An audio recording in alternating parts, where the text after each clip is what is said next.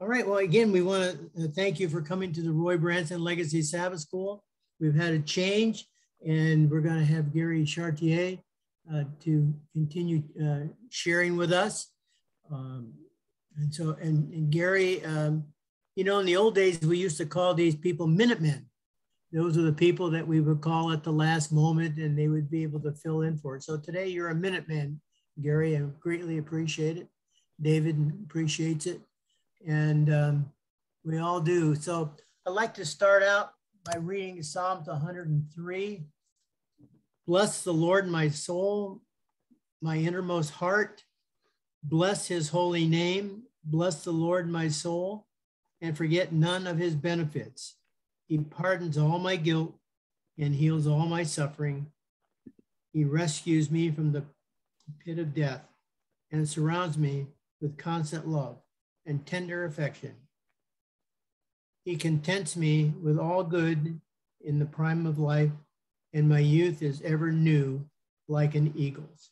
Shall we bow our heads? Father in heaven, we want to thank you again for this day. We ask that you be in a special way with David and be with those in attendance to him. Be with Gary as well as he speaks to us, and may your spirit watch over this meeting today. We pray in your name. Amen. Okay, Gary, I'm going to turn this over to you in just one moment. But I did have one question. Maybe some of the people would like to know. You are in the School of Business. So can you just kind of tell us what your schedule looks like? Because normally your type of background doesn't include business, does it? Well, you know, business schools attract a variety of people, sometimes fairly idiosyncratic. I joined the business school faculty at La Sierra part-time in 1999, full-time in 2001, on the strength of, I guess, two things. You know, of course, I had a PhD that could broadly be described as a PhD in ethics, and I was finishing law school. And these things might seem to have some relevance to what happened in the business school. You know, over time, I've done a pretty broad range of things there, though. You know, I think the ethics related stuff has certainly been important on an ongoing basis.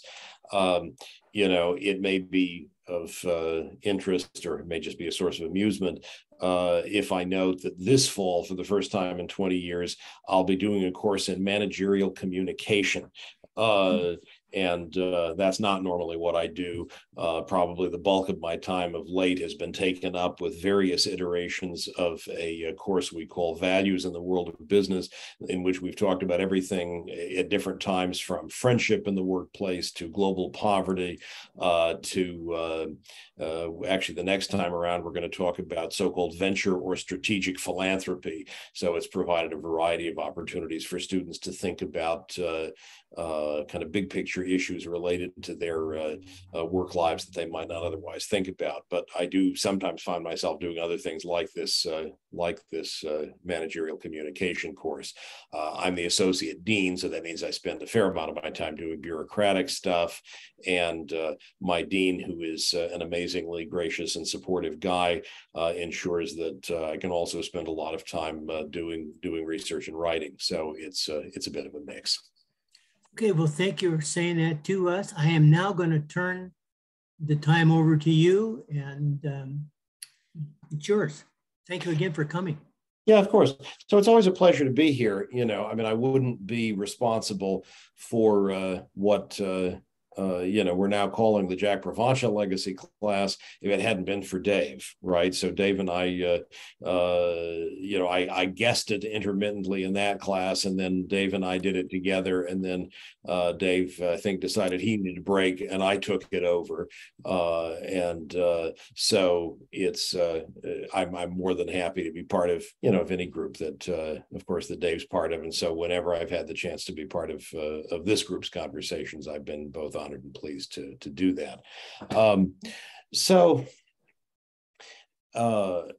understandably enough, given that this was a last minute request, Dave said, talk about what you want to talk about. So it seemed as if the simplest thing to do might be to pick up on what's going on with the lesson and with what our friends in Silver Spring invite us to think about. That's certainly where our conversation took us in the Provençal Legacy class in the last hour.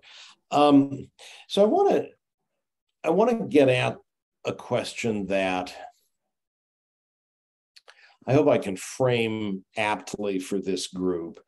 Let me offer some background, and then I'll see about framing the question. So we might consider starting with a biblical passage that certainly gets some attention in the Spectrum commentary on the lesson for this week, the place I and the members of our class usually begin. Let's go here to Matthew 27 and start with verse 45. From noon on, darkness came over the whole land until 3 p.m. And about 3 o'clock, Jesus cried with a loud voice, Eli, Eli, lema sabachthani, that is, my God, why have you forsaken me? When some of the bystanders heard it, they said, this man is calling for Elijah. At once, one of them ran and got a sponge, filled it with sour wine, put it on a stick, and gave it to him to drink. But the others said, wait, let's see whether Elijah will come to save him. Then Jesus cried out again with a loud voice and breathed his last. And the line here, my God, why have you forsaken me, of course, comes in turn from Psalm 22. And it's very powerful to envision, very powerful to think about the crucified Jesus crying out in these words, my God, why have you forsaken me? And doubly so in light of the way in which over time Christians have come to discern God in Jesus. And so to identify Jesus as God incarnate is, in the nature of the case, to prompt a puzzle, and not just a barely or narrowly intellectual one, when we think about a passage like this. My God, why have you forsaken me? Jesus is immersed in a sense of abandonment here. Certainly there seems to be some of that in the Gospels, various depictions of what happens in Gethsemane as well. And we see Jesus caught up in a sense of abandonment, but also in suffering, not just then in physical suffering, deeply destructive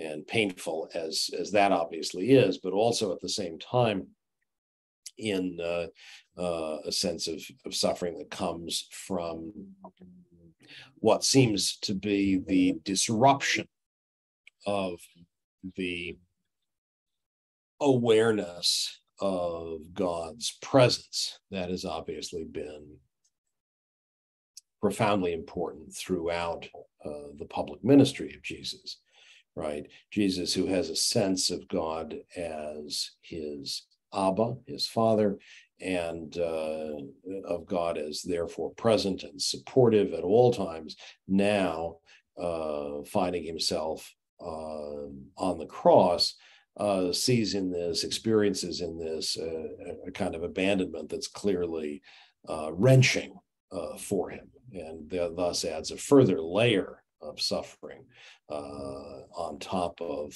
what happens with the physical suffering that he's undergoing in the course of this horrible death.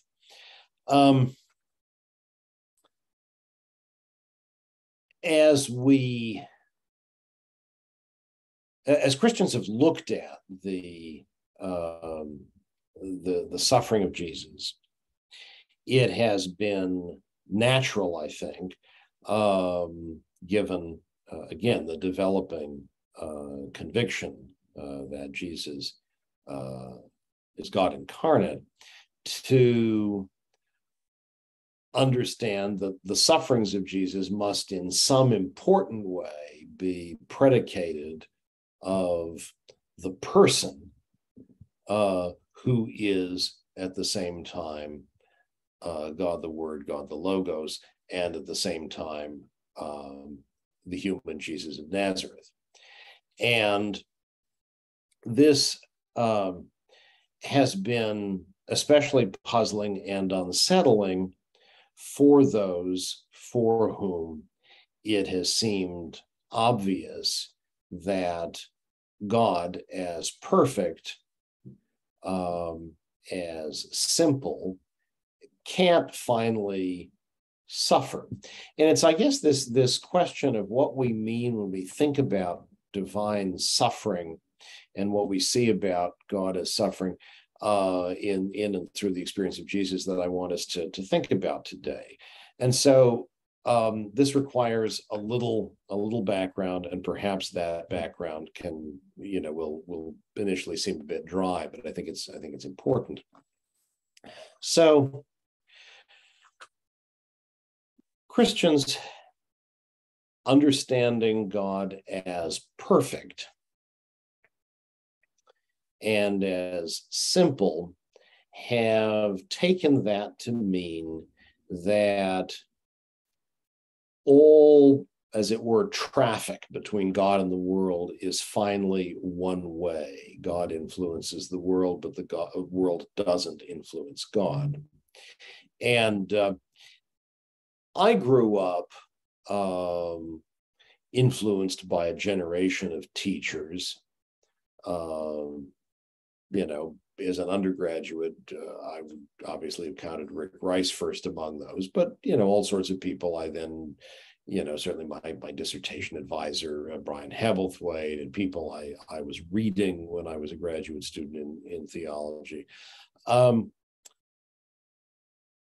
think all of these people increasingly took it for granted that was just a mistake, that the idea of God as unaffected by the world in any final sense had to be wrong, and that indeed it was important to recognize a dynamic two-way relationship, an interactive relationship between God and the world.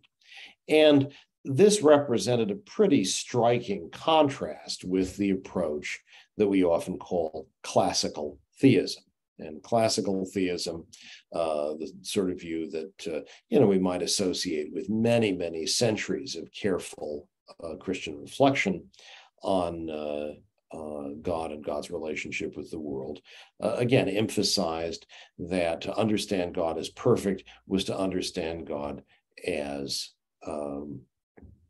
not affected by the world, but as affecting the world. And that's far too simple. And there's obviously been a great deal of profound and insightful work done on this topic by proponents of classical theism who've sought to understand how to square the picture of God revealed in and through Jesus, how to square that picture with the simultaneously affirmed understanding of divine perfection. By the 20th century, the beginning of the 20th century, it was just becoming increasingly common to resist and indeed reject that view. And so the view that I got to know through the work of Rick Rice, and then later, other people like Keith Ward and Richard Swinburne, and my advisor, Brian Hebblethwaite, all of that really seemed to be, at least in Anglo-American circles, very much the dominant view. It had moved from being a sort of contested position at the beginning of the 20th century through to being what felt to me like the dominant view by the end of the 20th century. So it's been really interesting to observe in the last few years the emergence of a resurgent affirmation of classical theism on the part of a range of people influenced by Thomas Aquinas and by the Greek fathers, who said that the objections leveled against the classical view of God as simple and as uninfluenced by the world, that these objections turn out not to be finally successful ones. And we're not going to get to the bottom of this, I think, really fascinating conversation. When I contemplate the current state of play in this debate, and I'm obviously an amateur here, is not where I've spent my time. I do have interests in philosophical theology, but they haven't been specifically on this question of divine so-called aseity and immutability and impassibility. But when I think about this stuff, I'm struck by, on the one hand, as it seems to me, what seems like the real risk associated with the idea of a one-way relationship between God and the world, because such an idea seems to me to potentially treat God as the only agent and to treat creatures and to deny creaturely agency. And finally, I think it has to be said, the reality of creation, to deny that creation is real at all. And indeed, one influential thinker who's contributed to this recent conversation that I've mentioned says quite clearly, we ought to be monists, right? And that means coming at least very close to saying God's the only reality there is. And you can't be, I think, a Christian who believes in creation and who believes in the reality of evil and simply deny that there's something to the world. It can't just be collapsed into God. On the other hand, however, thinkers like this do, it seems to me, come often just a hair's breadth away from doing that. I think we want to be very careful about that.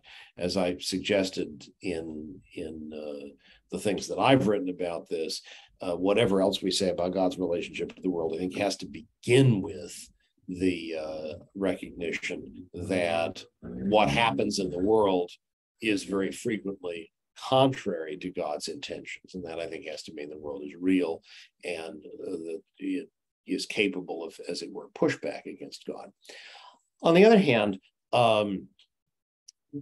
while I absolutely think, therefore, that the attempt to just re-embrace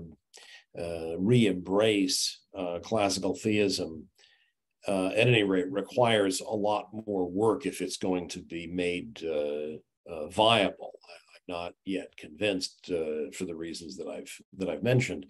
On the other hand, I also think that when we talk about divine suffering, we need to be careful. Now, I don't think we need to be careful for exactly the reason that some proponents of classical theism seem to think. That is, they seem to think that what's wrong with the idea of divine suffering is that it involves the idea of God as responding to what's going on in the world, and that gives the world, they think, too much capacity to affect God, and we shouldn't accept that. But what I do want to suggest is that we have to think carefully about what the language of suffering means and about whether we might not run the risk of being unduly glib or facile in using that language. I think, again, this was really what drove a lot of the 20th century development that I referred to earlier. It's not just the logical puzzles, real though they are, associated with classical theism, but it was the idea that I think people wanted to have the confidence that God was, as it were, in the trenches with them, that God was suffering with them. And there's something surely right about that. And we don't, I think, want to be in any way dismissive of that. But I think we also need to be careful about what we say there for what may seem like a fussy technical reason to do with how we think about, how we ought to think about the language of suffering more generally, and more broadly, the language of emotion. So what I'm getting at here is that, of course, there are different ways that we can understand what an emotion is.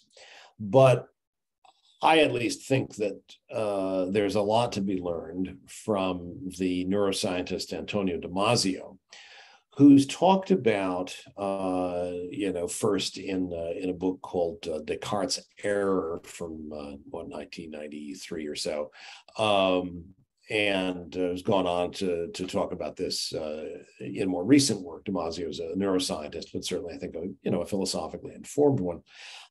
Damasio has basically said, look, an emotion we should understand as a kind of physical marker of a cognitive shortcut, right? So I learn, that the emotion serves the purpose of giving me a quick encapsulating signal, a signal that encapsulates information that allows me to respond quickly to a situation in which I find myself.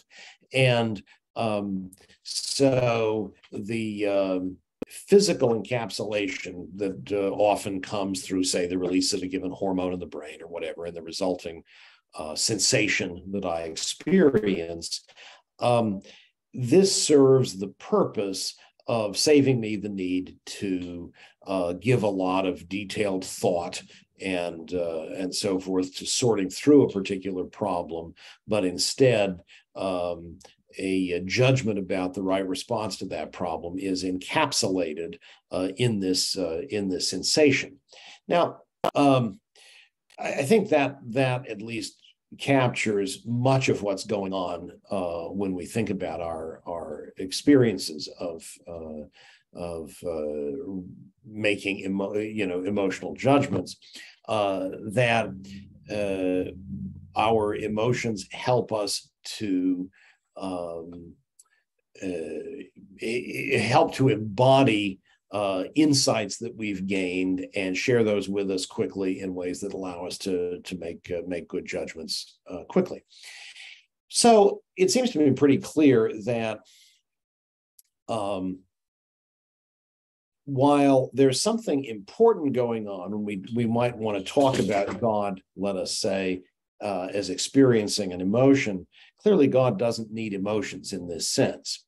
So we certainly want to say that with respect to the loss that takes place in the world, that God is fully cognizant of that loss, that God knows what we are experiencing when we undergo the loss. It's not, God isn't just aware of what's happening from the outside. God's aware of our experience from the knows what we from the inside are experiencing.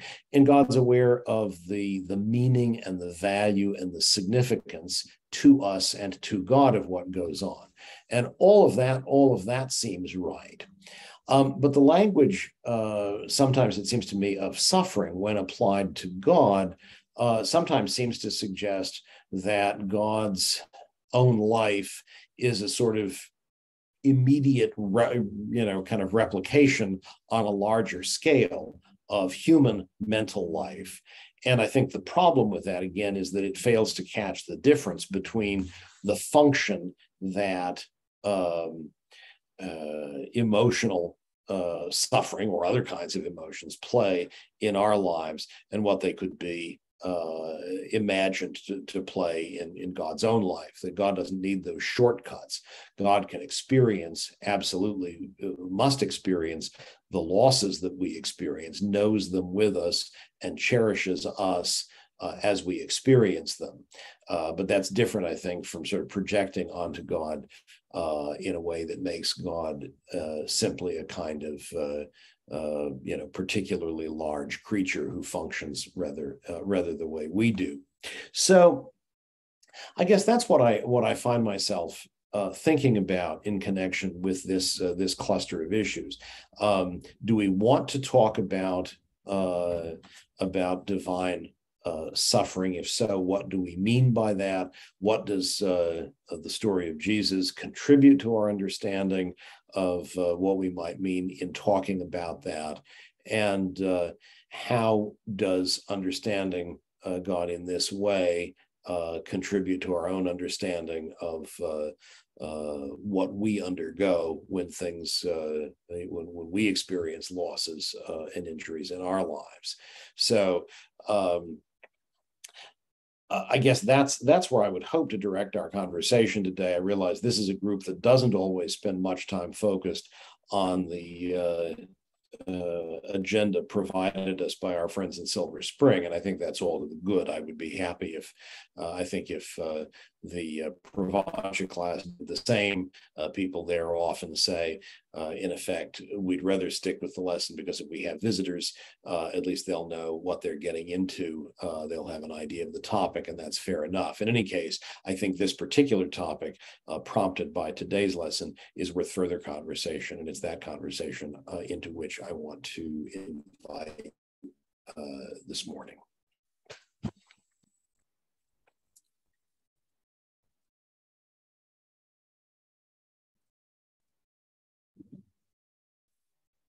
So Forrest, I think that takes it back to you.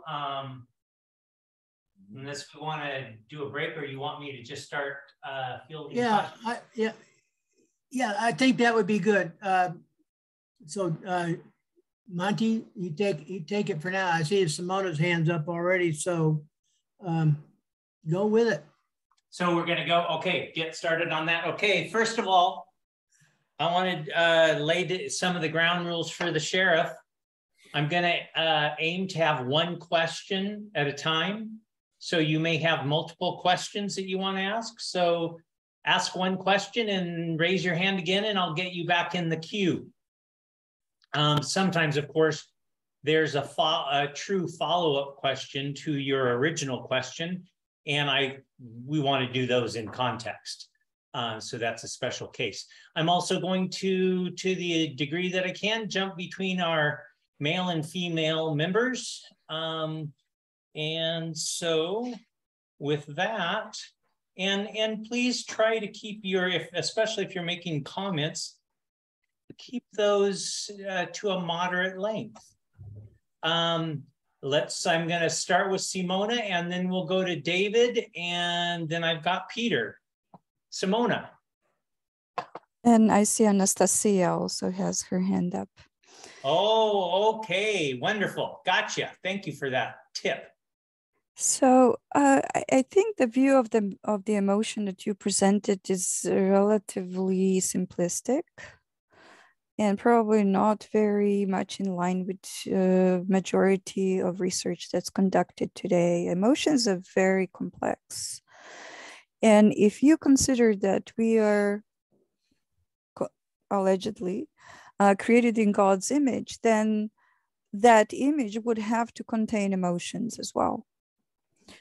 I cannot believe that we are so different from God in this respect.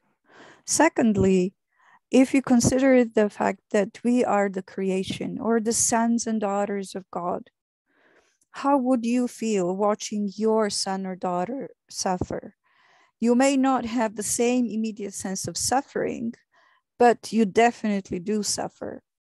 And there is a connection there, and that emotional connection is definitely present, I believe, between God and this world.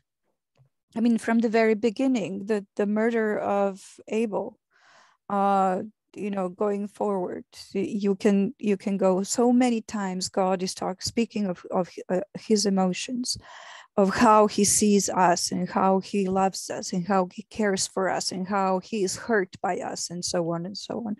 So I believe that there is responsiveness there, because it's a level of relationship that requires response. It requires two sides to a relationship. So I guess I would say, I think, as I suggested earlier, we ought to be very hesitant about embracing the classical view in accordance with which the God-world relationship is a one-way relationship. I think I agree with you entirely, Simona, that we ought to affirm the reality of the created world, and to affirm the reality of the created world is therefore to affirm in some important sense a two-way movement between God and the world. As I suggested, I don't think that the resurgent affirmation of classical theism quite convinces me that its proponents are sufficiently committed to the reality of the created world, and that may be unfair to them. It often seems to me as if they have to struggle quite a bit to say what I think needs saying about the genuine reality of the world. I think they come too quickly to talk in terms that seem, by their own admission, often close to monism. And so while they have to be right that to affirm the reality of God as the world's transcendent creator,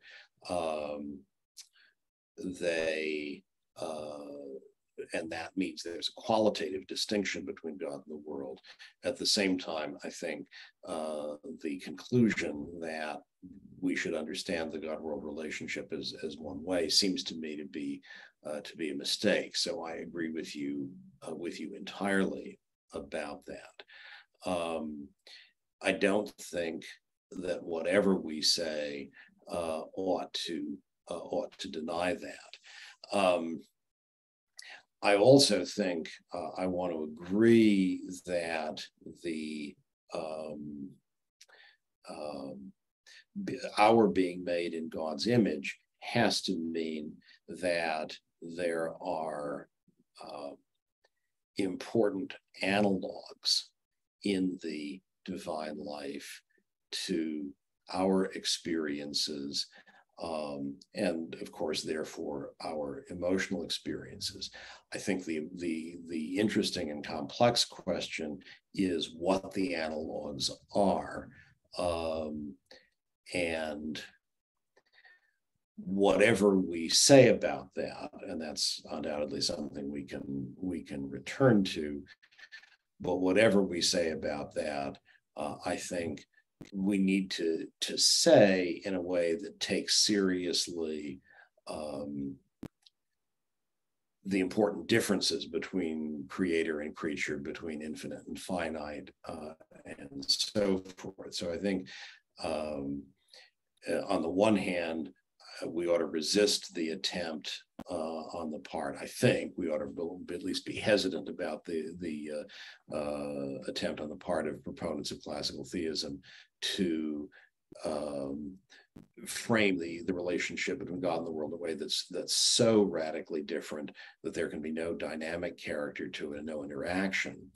On the other hand, I think we ought to be very hesitant also about any way of thinking or talking that doesn't recognize the infinite qualitative gap between creature and creator, and we have to think about how to talk about what we say about God in light of that.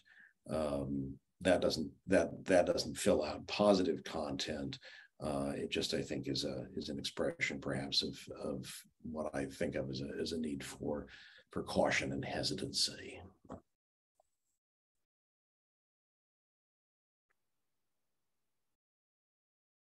Okay, thank you, Simona and Gary.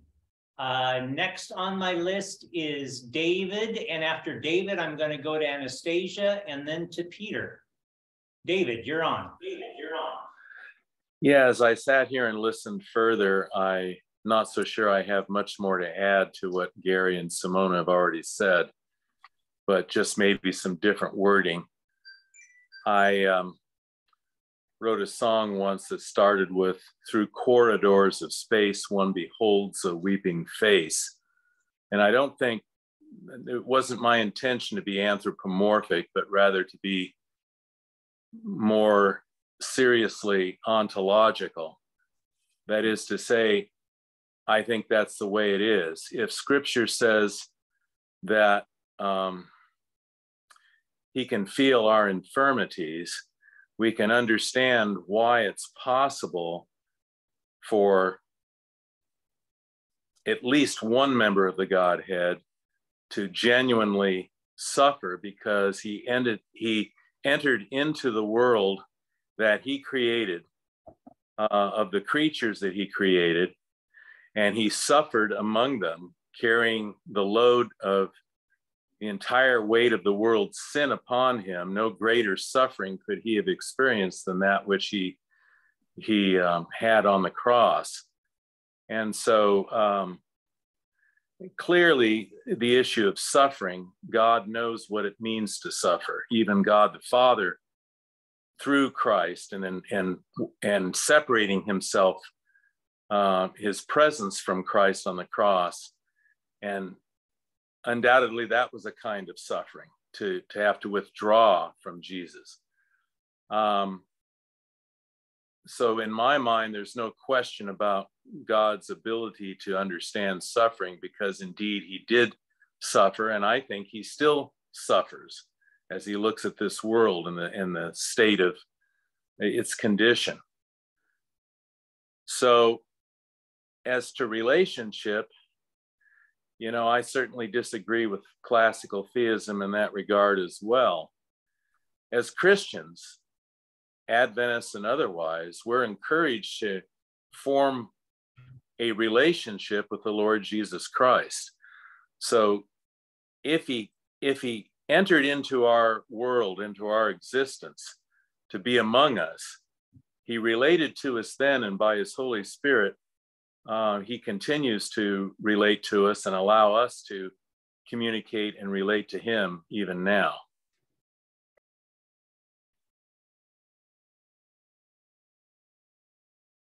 Thanks, David. I think it's important, absolutely, to stress the relational character of the God-world relationship. That just sounds redundant put that way, but I think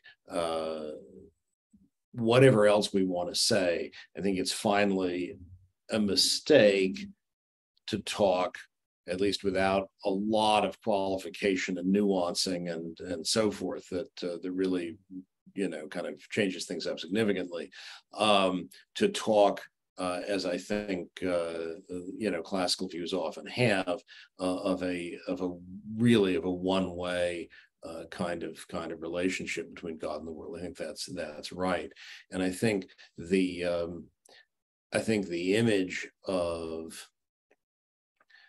divine tears and divine suffering, I think those things capture something important, because it seems to me we want to say, again, God is fully aware of what happens to us, not just from the outside, but from the inside, fully aware of what we experience and what we undergo.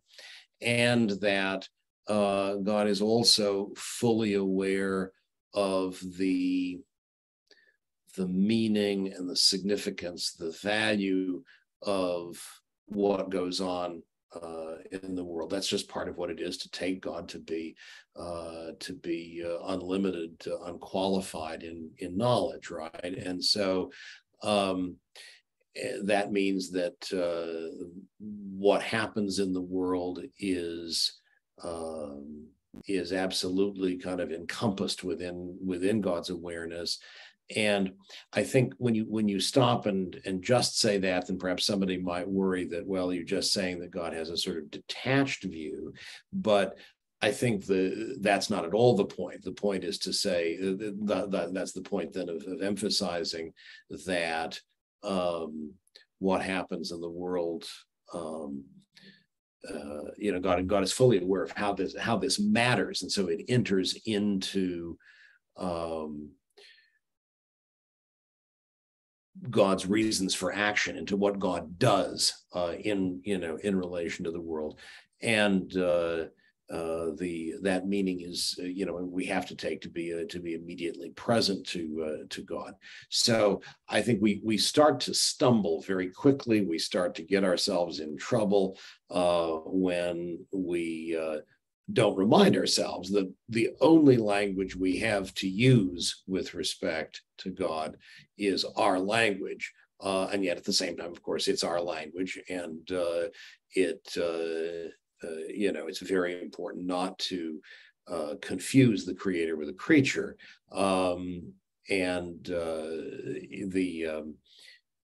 As one of my teachers used to put it, we want to make sure we don't confuse the difference between God and the world with any particular difference in the world. So I think that's, we're always walking a tightrope, I guess I would say, when we think about these matters, because on the one hand, we want to be faithful to the reality of God as creator, and not just as a kind of particularly large friendly creature. On the other hand, we want to recognize the reality of the created world, and therefore the possibility of a genuine relationship, of genuine interaction between God and the world. And I think it's very easy to stumble probably on either side of that tightrope. Okay, thank you, David and Gary. Next, I'm going to go to Anastasia, and then we'll come to Peter. So, and I don't have any, well, then I have my hand up. You can't see it. So Anastasia, and then Peter, you're going to be next in line. Anastasia, take it away. Thank you so much, Dr. Chartier. We're privileged to have you. And the subject of suffering, of course, and as you said, in the 20th century, after the Holocaust, the schism in the French philosophers of the atheist existentialists and then the Christian existentialists. Atheist existentialists said action, just only man can do it. The Christian existentialists and people like Bernanos saying that we need both. And here's my question. Sometimes I feel guilty, as I said that in another place, in feeling not happy, but having more faith in God because he did not interfere with Christ's suffering. I cry and I feel for Christ's suffering and sacrifice because he was totally innocent. But, and then I will ask your opinion, but if God, the Father, his Father, had reached out and snatched him out of the cross without him suffering, I feel for me that would cause me to not believe in God the Father, because he rescues him for 32 or 30 or 20 years of suffering, while we're stuck here with evil. Some we deserve, some we don't. So the non-interference, I see it as a sign of love of both of them. What do you think about it? Thank you. Yes, you're most welcome.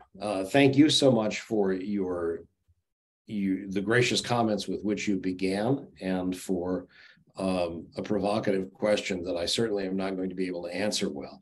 I think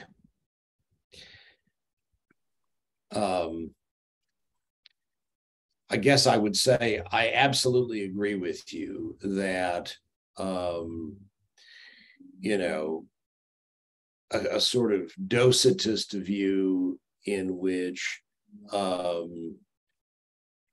the humanity, what seemed to be the humanity of Jesus of Nazareth, wasn't real. Would be a situation in which, of course, we didn't have God as incarnate at all. It would just be a kind of joke. It would be an act, and so I mean, it's been say a common Muslim view that that there's a trade that goes on, and perhaps, for instance, Judas ends up on the cross instead of Jesus. I think there's a lot to learn from Muslim reflection, but that doesn't seem right to me. I don't think we can say that. I think it would call into question the integrity of the world, and certainly the reality of any conviction of Jesus as God incarnate. And I'm glad to see you shaking your head. I'm shaking my head with you.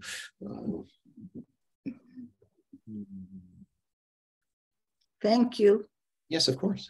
Okay, Peter, it is your turn. Thank you for your patience.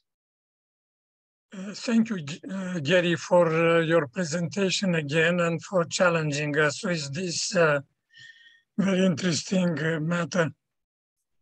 Well, as you know, in light of the Council of Chalcedon in 451 AD, they decided that Jesus has two natures, one human and one divine, and one will.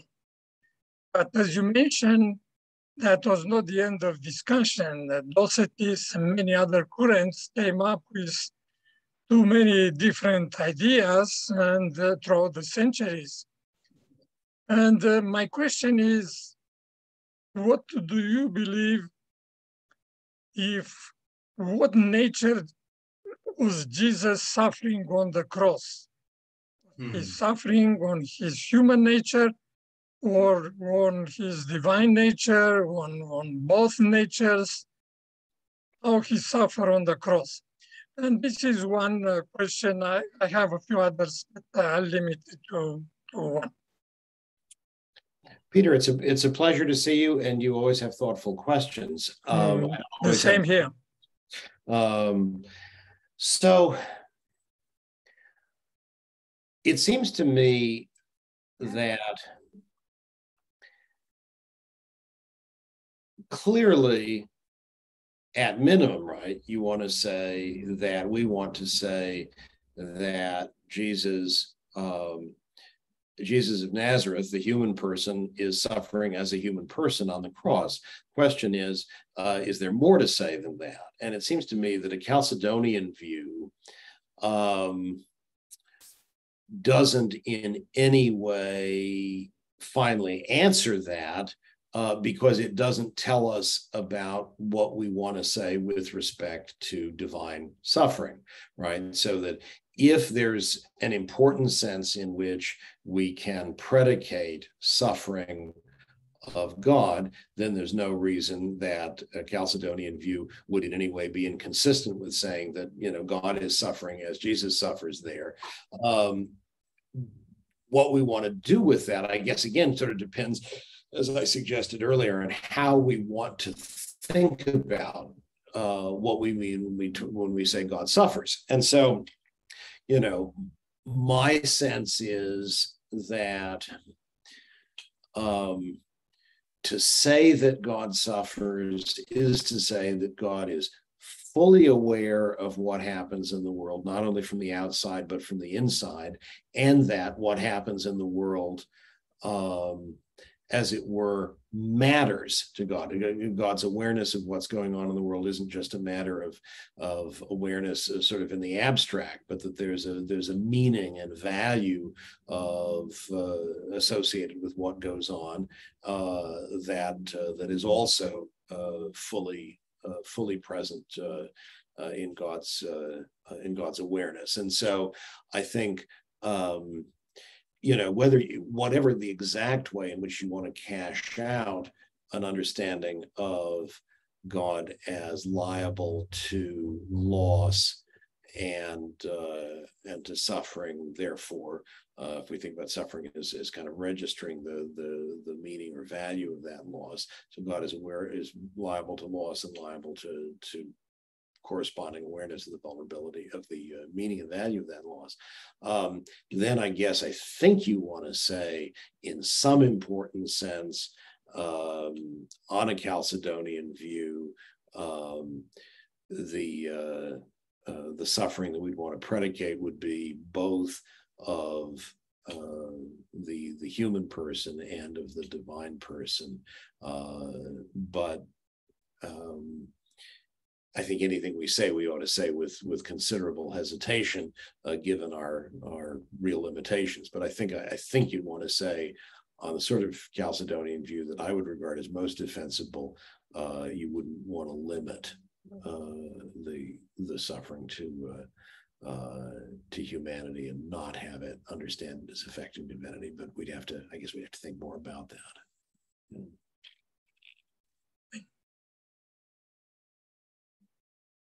Thank you. Of course.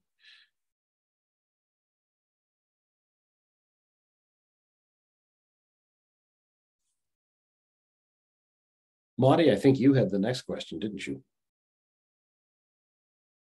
Well, maybe we've lost Monty. Yeah, Monty, are you here? Sorry, I've been having a nice little conversation with my muted self. Okay. Oh. I had lots of wonderful, insightful things to ask and say. So, Peter, I did hear that you have more questions, so I put you back into the queue just so you know that. And I actually have several questions too, but I guess listening to the last exchange got me thinking about one thing. So, Gary, thank you very much for your presentation. When I think about the suffering of Christ on the cross, well, oftentimes when I hear discussions about suffering of Christ on the cross, some people, and I forget what the movie, there was a popular movie that was done, and it really, I haven't seen it, that I'm told dramatized the physical suffering quite dramatically. And when I thought of that, and then when I thought about the suffering of Christ, I always thought that, yeah, there is physical suffering, but would the emotional suffering have been worse? And I guess this would depend on one's view of atonement. My view isn't that God took on all the sins of the world, but if he was doing and atoned for them in a legal, I don't take that view.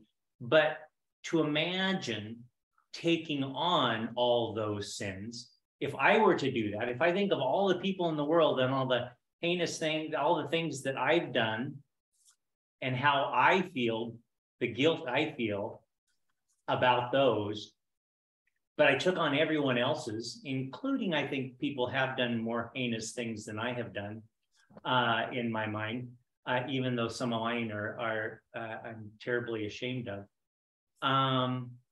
That would be incredible suffering. But that's not my view of atonement. My view of atonement is Christ reaching out to us.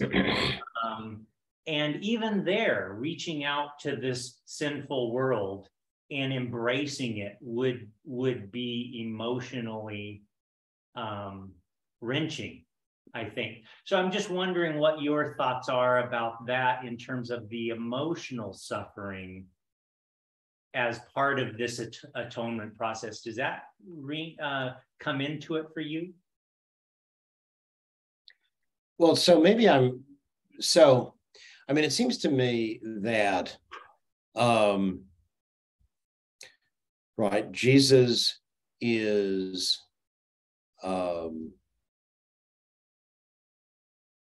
Jesus is a human person, and human persons have emotions, and the experience of being unjustly condemned and, horribly executed couldn't help but be, emotionally powerful. In addition to that, though, it seems to me, as I tried to suggest earlier, my God, why have you forsaken me? I think suggests something else. It's not just a matter of, well, it probably suggests several things, but one thing that it certainly suggests is that Jesus is having an experience something like this, right? That he's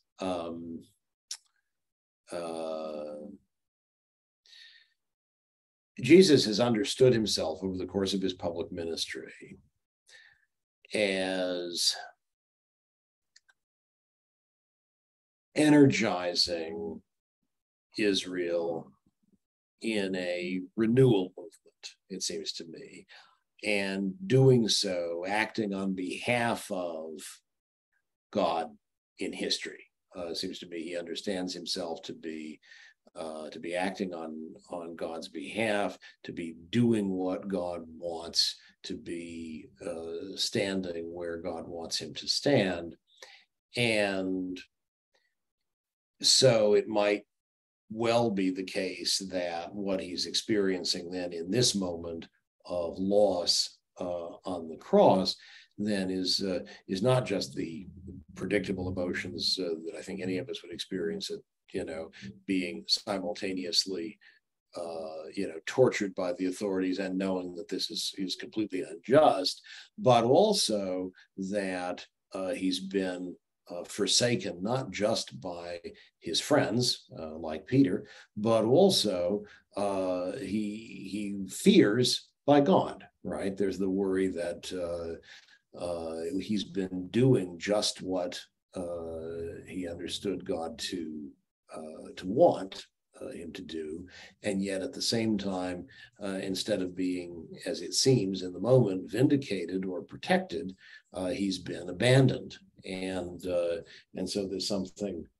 profoundly unsettling, obviously there, profoundly disruptive, and it seems to me, again, there's something emotionally very, very powerful going on there. So certainly all of these kinds of emotionally mediated suffering are very much part of the experience of Jesus as it's presented to us there in the Gospels.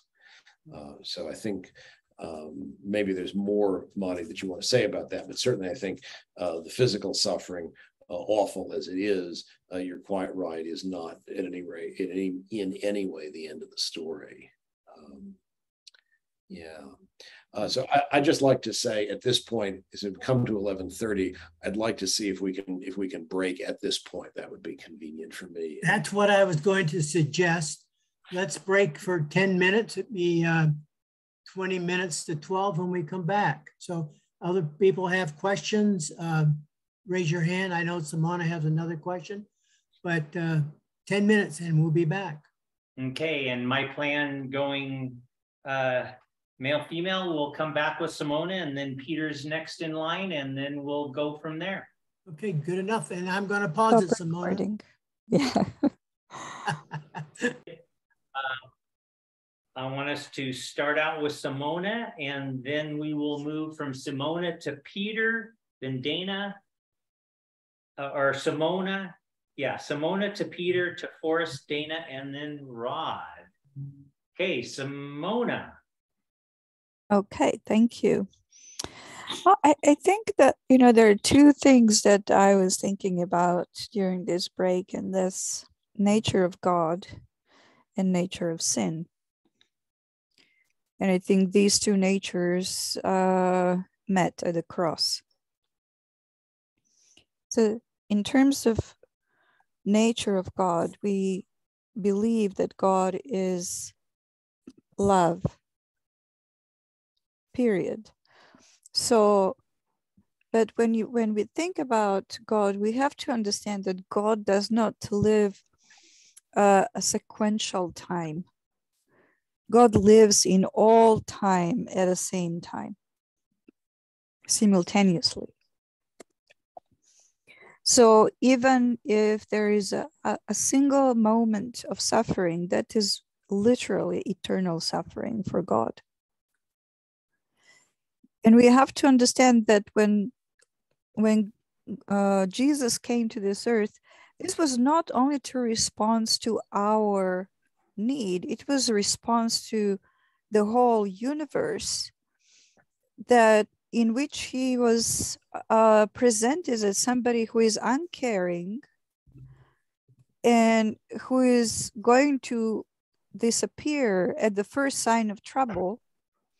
And this is God's response. God's response is that I am here to sacrifice myself, literally eternally. So that moment of suffering, if that was all there was, is something that exists forever in God's nature. And at the same time, you know, to bridge this gap, which is what I believe sin is, it is a separation from the source of goodness and love. And so that is that moment in which Christ, as God and human being, bridged this divide and took upon himself to be separated from his true nature, from the God side of his nature. This is the source of anguish and sense of loneliness that Christ experienced on the cross. So I think this is much wider than just our anthropocentric idea of what the sacrifice on the cross meant.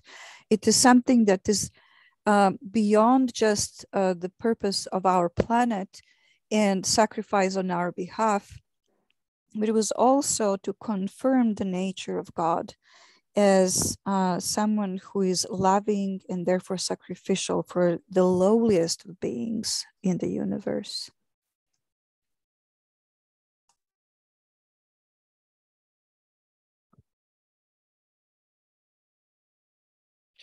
Thanks, Simona. I'm still, I guess, puzzling over what would be a helpful response to what you've said. I think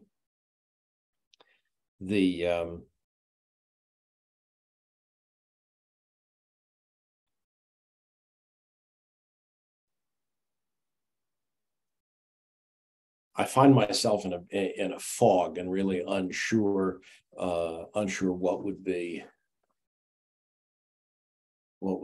apt there. I think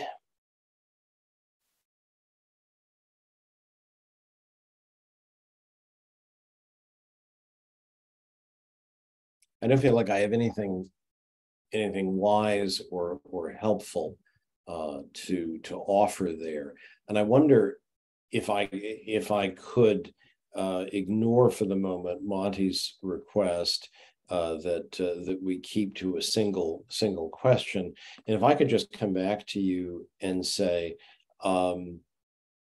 and ask for a question, because I feel like you've said a great deal that's significant, and I could just sort of respond in a scattershot way to that. But I wonder if there was something that you might have wanted especially for us to talk a little more about.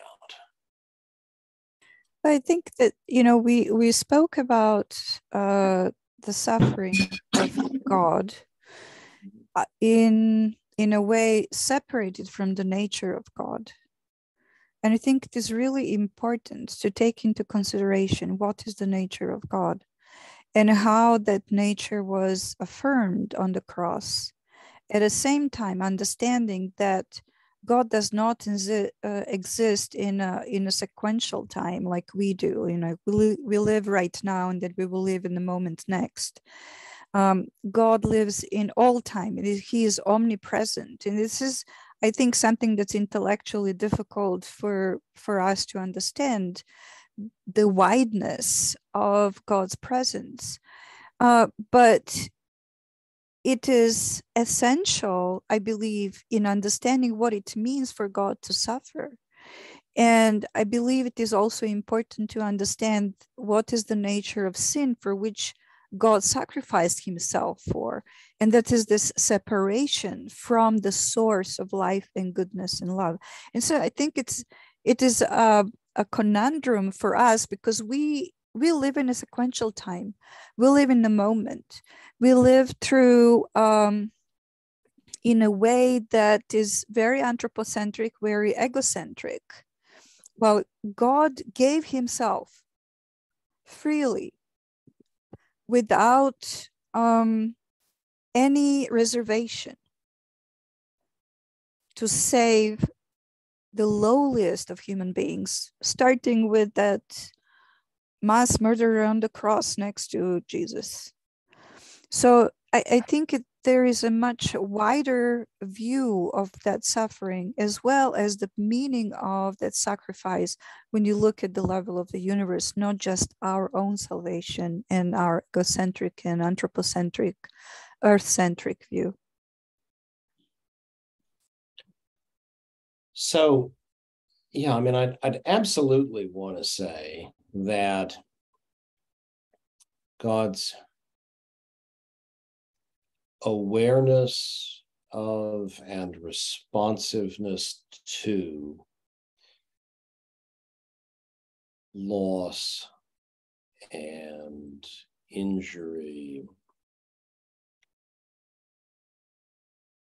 obviously has to be universe-wide. It can't be in some way focused just on this planet and just on us. And whenever God is revealed, whenever we see who God is and the way God is and what God does, that has to involve, I think, an awareness of a divine life that takes within itself all creaturely life, and a divine awareness that includes within itself awareness of all creaturely loss and injury. And not just in any way, is in no way just limited to what happens in this world or in our lives. I hesitate, I guess, to assume that I know too much about the precise relationship between what God does to heal and transform and liberate in other worlds, the relationship between that and what God does in our world, except to say that, of course, what we see when God is revealed in our world is a God who cannot possibly be limited to that world. Probably if I stepped beyond that, I'd be saying more than I had good reason to say. Thank you. Okay, thank you. And Gary, by the way, yes, you certainly are free to do the exchange, and I like that. If we're dealing with a single question, I understand the iterations and appreciate them. Let's see. Thank you, Simona. Peter, you are up, and then Forrest, Dana, and Rod. Gary, I think that it was a good thing that we had a small break to give you a little time to recharge your batteries. I had a few other questions, but another one popped up into my mind following the later discussions. My question is, what do you think Jesus, when he came in the nature of Adam before the fall or after the fall? And as I said, I have a few other questions. If there will be more time, I will ask.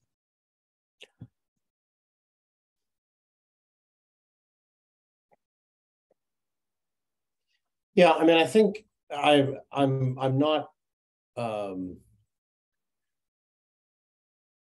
not ecstatic about that way of putting the matter. It's probably not the way I'm sure it's not the way I would want to put it. I would say if we think about what the factors are that are in play in our psyches, in our lives, we think about a range of genetic factors and a range of developmental factors and a range of social factors, all of which might dispose us in one way or another to choose unwisely or worse. I think any story that we tell about why we experience those, what's going on in our genes, what's going on in the processes of human development in the womb and in early childhood, and what's going on in terms of the influences we experience from our society. I think we have to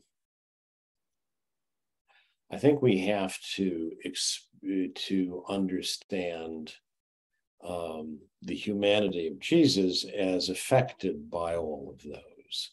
I don't think there's a plausible story about the humanity of Jesus that involves it as somehow exempted from the impact of all of those factors. So it seems to me as a result, we don't assume a kind of radically different humanity on the part of Jesus. On the other hand, however, I think it's also important to say that, it's been very common for discussions of that topic in Adventism to then go on to for both sides in discussions of that topic in Adventism, both sides to assume that if one answers the question in a way that does assume that there's comparable that the impact of these relevant factors is somehow comparable in the case of Jesus, that then should lead to kind of broadly perfectionist conclusions. And I don't think that's right either for something like the following reason, that if we are to, so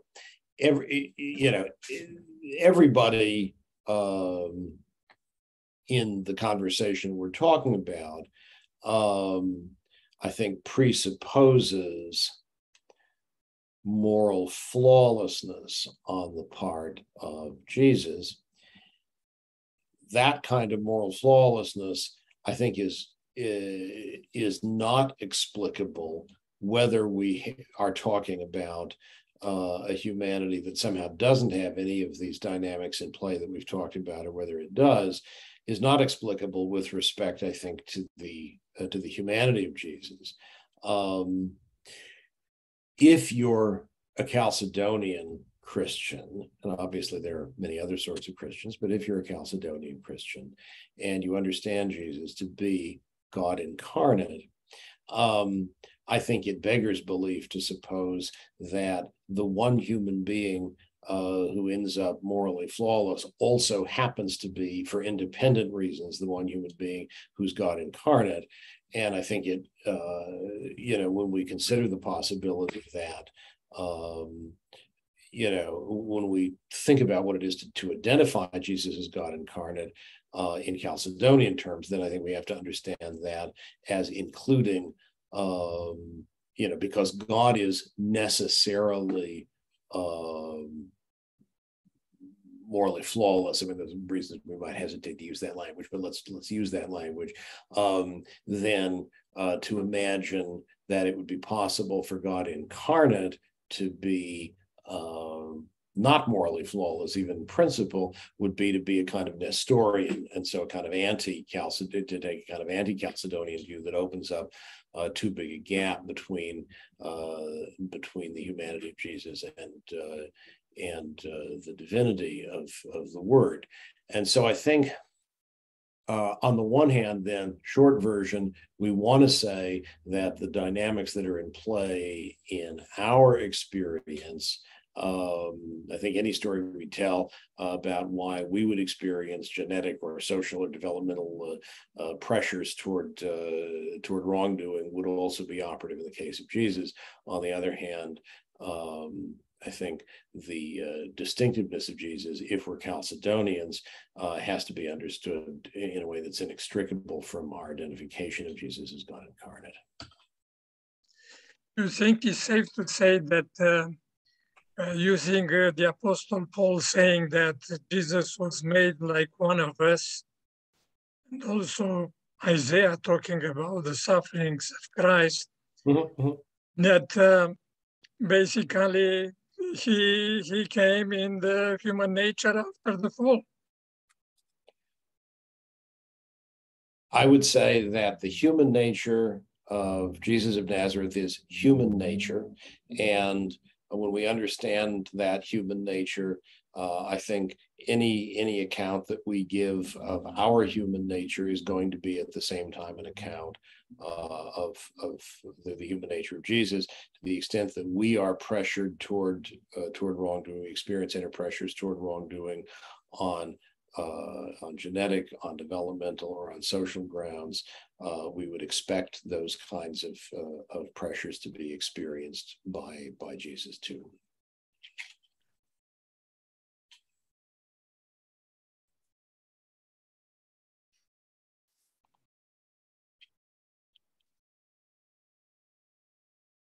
Peter, my understanding is you have additional questions, so I'll keep you in the queue. Yes. Great. If Gary will not be too tired. I think he has quite a bit of stamina in these sort of situations, I've noticed. Well, I know he has a lot of stamina. All right, let's see. I'm going to go from Peter to Dana, and then Forrest, and then Rod. Forrest was next. Yeah, but we're going back and forth, male, female. It's a prerogative of the sheriff. Is that how you are going to make peace in the world? No, but anyway. I don't know what I'll be making, but that's the way I'm going to do it. Okay. So to the group, I would really recommend watching Mel Gibson movie. It changed my understanding about the story of crucifixion. And I believe it changed me. And if you are committed to the Bible story, I think you should watch it, even though there is a lot of violence and it's tough to watch. Another thing that changed my understanding of Jesus' suffering on the cross was a quote from Marilyn McCord Adams. She said that, roughly, this is the idea. On the cross, Jesus died as a victim and as a perpetrator. As a perpetrator, he carried all the sin in the world, or the guilt of the sin in the world, and he died the death of a criminal, one of the worst deaths possible. And as a victim, he died as an innocent person, again, one of the worst deaths possible. And I just want to say that broadened my understanding a lot. And as a person who lived under the communism, as a person who was a victim, it gave me a much bigger understanding about how Jesus died for me, and also it gave me basically a way to understand the perpetrators and try to look for a way for forgiveness. So I don't know if, Gary, if you want to make a comment on that. And I also have a question that is actually from last time. You said that the nature of God is love. And I told the group afterwards, as I was reading through the Bible, it's end of September and we are still in the last pages of the Old Testament. And there is so much suffering that seems to come from God, as in, God says, destroy all these people, destroy the women, destroy the children, kill them. How do you make peace in your heart with this account of the Bible and your commitment to the idea that God is love, which is my commitment as well? So, Danny, you've put a lot of interesting things on the table, and I'm sure what I say won't be adequate with respect to all or perhaps any of them. I think very highly of Marilyn, and I'm sorry that she's no longer with us. There's always, I think, a great deal to learn from her. And I really like the direction you took her remarks by suggesting that what we really need is to try to find some way to make peace, some way to forgive in the wake of, certainly in the particular context in which you were talking about. You've got,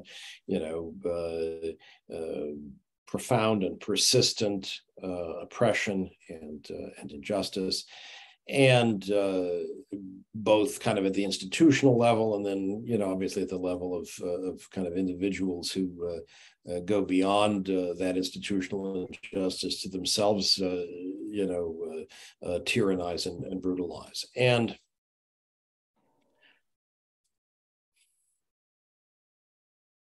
I think that's profoundly difficult. I like people. I have minor conflicts with people, and I find it easy and important and valuable in the course of those minor conflicts to talk about the significance of forgiveness and loving your enemies, and it all seems fairly straightforward much of the time. I have no idea, of course, how I might react looking back at decades of abuse of the kind you rightly called our attention to, and the, whether in some way our identification with the crucified Jesus might help there is an interesting possibility that I hadn't thought about, I think, in quite that way before, whether that would provide some kind of psychological resource that might be of value. I realize how easy it is for those of us who don't have real enemies to talk about loving enemies, and how glib, and that's a troubling reminder, I think, of our own limitations and my limitations there. And so whether Jesus is whether the image of Jesus crucified is a way into that I think that's interesting. In terms of what I said last week, I guess that's why I tried to go to some lengths to lay out in advance my view that, when we understand, when we talk about God's interaction with the world, and in particular, somebody's claims regarding God's communication with the world, we ought to be very much aware of the degree to which human fallibility, finitude, and sin come into play in our appropriation of God's influence on us and our transmission of that and our narration of that. And when I find somebody saying that God encourages genocide, one possibility, of course, is just to say, well, maybe they deserved it. I think that's a horrible view. It's not a view I'm comfortable accepting. This is sort of a certain kind of Calvinist view that has said, for instance, in the words of the Old Testament scholar Meredith Kline, that, well, these people are going to get it in the last judgment anyway. This was just an early verdict. I find that horrible, and I think, in my view, when we find people maintaining that God told them to commit genocide, we should just say, finally, they got it wrong. So that's the best I can do. Thank you, Gary and Donna. I do have a little related follow-up, Gary, for what Donna was asking about your statements about God and being grounded in love or being love. You referred to 5 different, arguments or approaches toward answering that question of demonstrating that God is love. And you talked about your book, The Analogy of Love. Is there a chapter in The Analogy of Love that summarizes those 5 points, or is it interspersed throughout the? Oh, no, that's early on in the book. Give me a second. The fact that there might be people here interested in reading that book, of course, puts a smile on my face. But let me see if I can do a decent job of figuring out where to look for that. In the last week, I added at least 2 cents to your coffers, I think, by buying a copy of that book. I don't know what you get. Thank you. I'm really trying to tidy it up. There are some, I noticed, for instance, in the copy that's online, there's a crucial case where the word not is missing. It's fairly embarrassing that that's the case. So I appear to be saying just the opposite of what I intend to say. The nice thing, I guess, is the publisher of the first edition didn't do a good job promoting the book, so I bought the rights back, and that second edition is one that I published, so I can fix those things fairly easily. But I'm sorry, Monty, that you got a less than perfect copy. I will watch for a bizarre statement that's missing a knot and see if I can. It's at the end of a chapter. I don't remember what chapter immediately. Okay, so I'm looking here. It's on about in the, it's chapter 2 in the book. Sorry about this. My computer is not behaving as well as it might. I don't have a print copy in front of me, unfortunately. So it's chapter 2 of the book. The book is called Love at the Center, and it's a section within that chapter called Love and God Talk. Got it. Yeah. So love, and I'll put that in the chat as well. So if anyone else wants to refer to that, thank you very much. Of course. Back to our queue. So we have Forrest, and then Donna has a question. So we're going to go Forrest, Donna, Rod, then Peter. Okay. Forrest, you're up. Okay, thank you. Thank you very much, Gary, for your presentation. I want to just kind of move the conversation to just a little different perspective here. One of the things that took me forever to realize is that the Gospels don't all agree. And we go into conflation, like the 2 Christmas stories. They just don't, you can't bring them together. 7 last words of Christ, So I guess my question is, do we get suffering a little too much out of perspective? I know there are groups that are very much into suffering, personal penitence and all that. And Mark talks about Jesus in agony, but Luke says very, very candidly, or quietly. Oh, I just lost it on my iPad here. Then Jesus, crying out with a loud voice, said, "Father, into your hands I commend my spirit." And having said this, he breathed his last. Luke kind of makes Jesus different in one sense in regard to suffering than Mark or Matthew. Luke is almost has a Jesus who's a chatty Cathy as he goes to the cross. So what does that do for this whole concept of suffering? Do we get that out of proportion? Just your thoughts on that. I personally, I find it a little creepy. I personally don't see Jesus dying.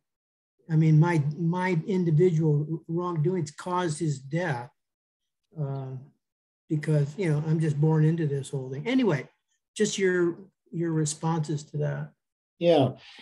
So, I mean, the variations in the Gospels, certainly, as you rightly note, are real, and our attempt to kind of get behind those to the events of first century Palestine must, I think, unavoidably be limited.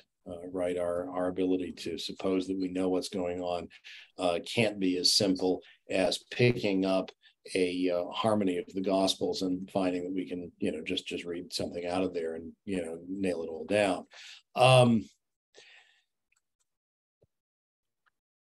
I think, as I say in the book, that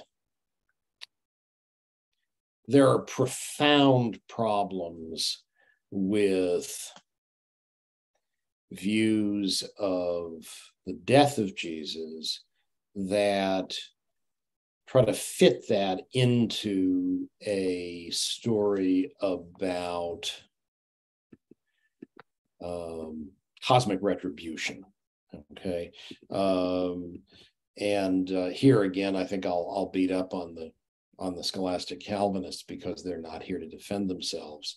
But I think the idea that what we have is this notion of penal substitution, right? That first of all, we ought to be punished, and that then God incarnate takes on that punishment and bears it in substituted fashion, and I think that's it's problematic on two levels, right? So first of all, it's problematic because retribution is itself a mistake, right? I don't think that retribution accomplishes anything.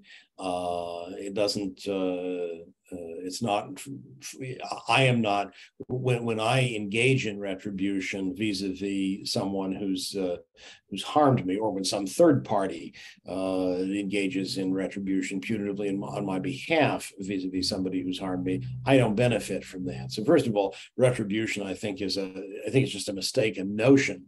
But then number two, if you do think retribution is a notion that makes sense, it's not the sort of thing that can be substituted. It's not the kind of thing that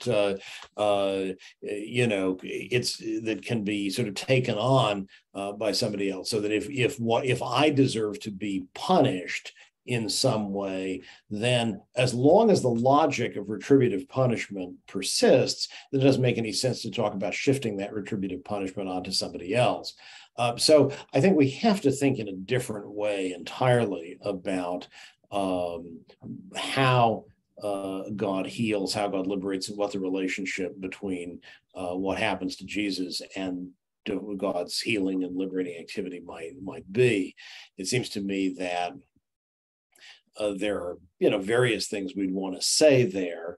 One of which is that Jesus suffers, first of all, it seems to me, because suffering is the natural consequence of his making the choices he did.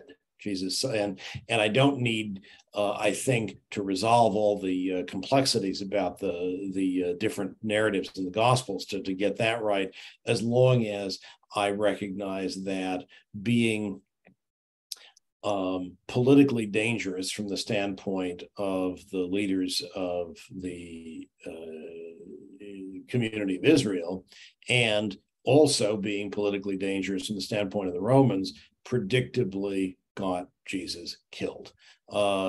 It's at about that level that I think we can be pretty confident. The fact is that by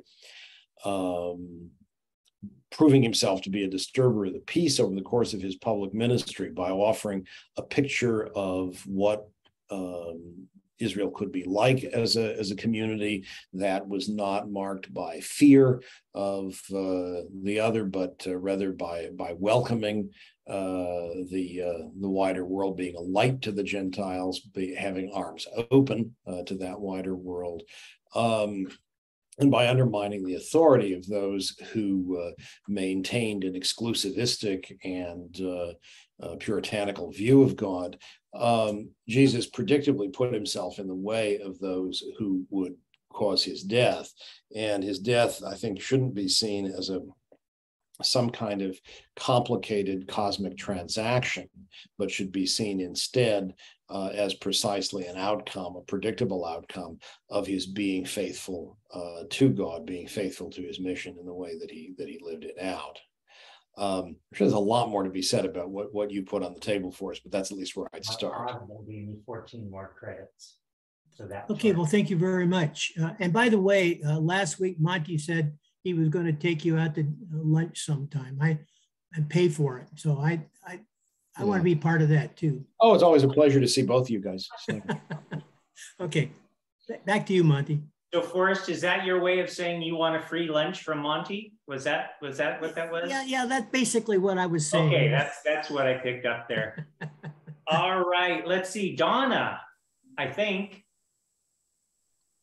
Yeah, yes, Donna. I appear now as Jeff most of the time. I think, Gary, in answering both Dana and Forrest, you've answered some of the things that I was going to try to bring up. By the way, I'm very happy to be confused for Dana. I would like to take on that personality. She's much more articulate and erudite and better informed in many ways about these topics. I've always had, as you know, a lot of difficulty with or reconciling this God that needs a sacrifice for the sins of the world. Maybe we make God not in our own image, but in what we wish were our own image, by declaring that he is love and his purpose is to save us all, and we are his children, and he's going to bring us to his feet someday in some fashion.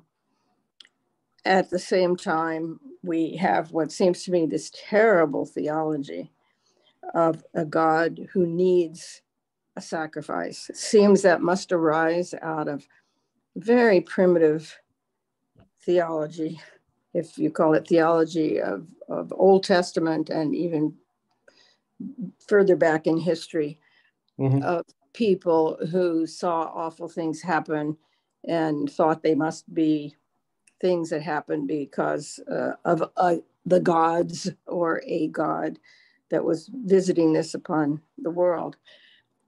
We tend to invest God, do we not, with our own characteristics. You say retribution is wrong, but it is very satisfying in some cases, perhaps satisfying to some element in our our nature that we wish wasn't there. Of course, absolutely. We you know, at capital executions, family members are often invited to witness the death of the perpetrator or the person they think was the perpetrator of an evil upon their own family member or loved one. Interviewing people who come out of that, of a witness, having witnessed something like that, doesn't seem to, they don't seem happy. But there is a certain closure. Okay, this is done. And I think we end up attributing that kind of feeling perhaps to God. I don't know when, you and probably Peter know when the doctrine of the Trinity arose, so that in sometime after Christ, when we had to make him into part of the Godhead, and we made even three, we made it into three, not just two. but it seems very artificial and contrived to me. And so I have difficulty with it. You know, ultimately, this whole view of an angry God who needs some blood in order to reconcile himself or herself with the rest of us. There's a little bit of a rambling, but there's some connection among the dots. You can comment. I'm not sure actually how to end my question, because I'm not sure what my question is exactly, but do we really have a God of love and this kind of suffering, and can we reconcile that? Doesn't seem to me we can. Yeah, so as always, I think you understate your own insightfulness, Donna. I think that what I said, especially I think to Peter, I hope will it's clear, be intended as directly responsive to what you said. I think the idea of a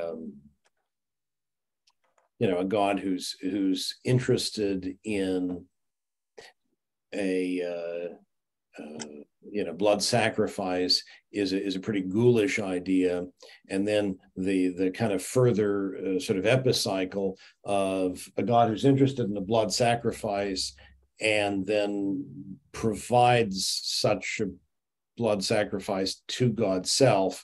I think that only makes matters more complicated and more difficult to sustain.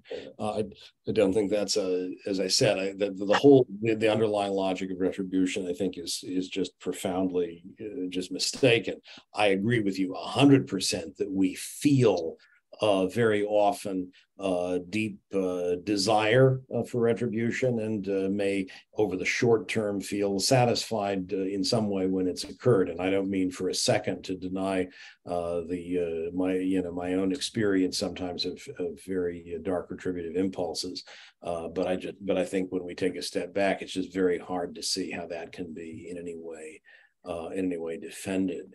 And the picture of a sort of odd kind of split within divinity that is sometimes associated here with the image of sacrifice and retribution and substitution is particularly odd and troubling, and we certainly shouldn't affirm that. If we that doesn't mean that I've solved the problem at all of whether we're right to talk about love as God's nature. I think that's really central to the Bible and to the Christian tradition, but that doesn't mean there aren't things in the Bible and the Christian tradition that tug in very different directions.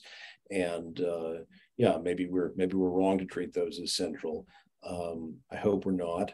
And obviously, I think there are reasons we can give for opting one way rather than another. But one thing I'm very sure about is that if we have to choose between the kind of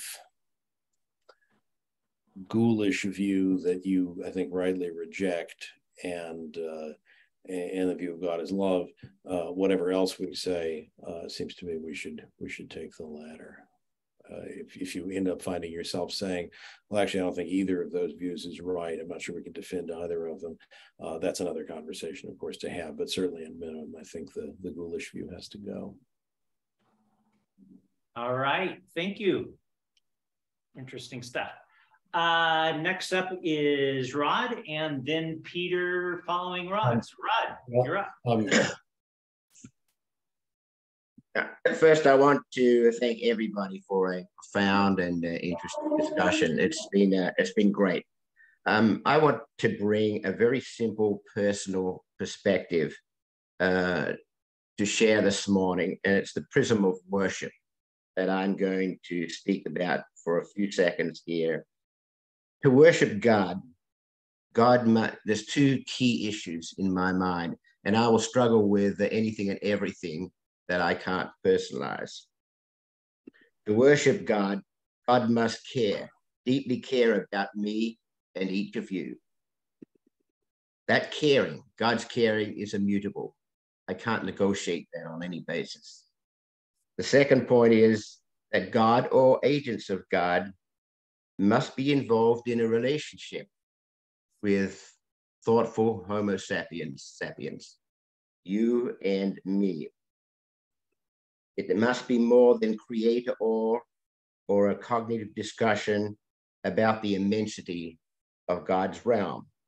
I must personally profoundly understand, meaning I must read and think and process what it is to be created in the image and likeness of God, meaning that inside and outside, we are like God, not in some precise way, because I recognize there's a gap between divinity and humanity. That's a given. But my understanding of likeness is an immutable cornerstone in my belief system.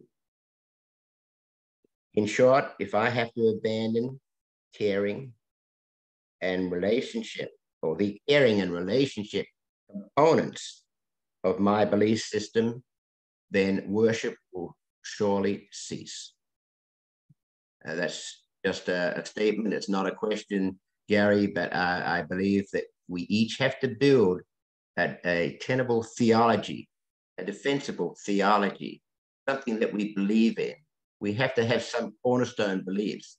And in my rebuild of a theology, late in my life, as someone raised as a Seventh-day Adventist, my first cornerstone belief was around that word likeness, and how profound it is, and how much we have to think it through. And my commitments began there. Take it away, and then I'm back to being a non-believer, a non-worship, maybe a cognitive believer, a non-worship. Just a statement. Yeah, I think a wise and healthy one. I'm reminded of John Greenleaf Whittier's poem, "The Eternal Goodness," which Jack Provencha of sainted memory used to like to quote. And there's a lot more going on in the poem than this, but the key lines that he quoted were, "Not mine to look where cherubim and seraphs cannot see, but nothing can be good in him which wicked is in me." I think that says something very important. That if that's Anyway, thank you, Rod. I like what you've said, and I don't know that I have anything profound to add to it. I'll just cheer for it. Gary, where was that from? I had not heard that quote before. So it's from a poem by John Greenleaf Whittier called "The Eternal Goodness," which I think Provencha quotes in both "God is with us" and "You can come home again." Thank you for sharing it and for the citation. Of course. Peter, thank you for your patience. We're back to you. Thank you. First, a quick answer to Donna that asked when the doctrine of Trinity was formulated.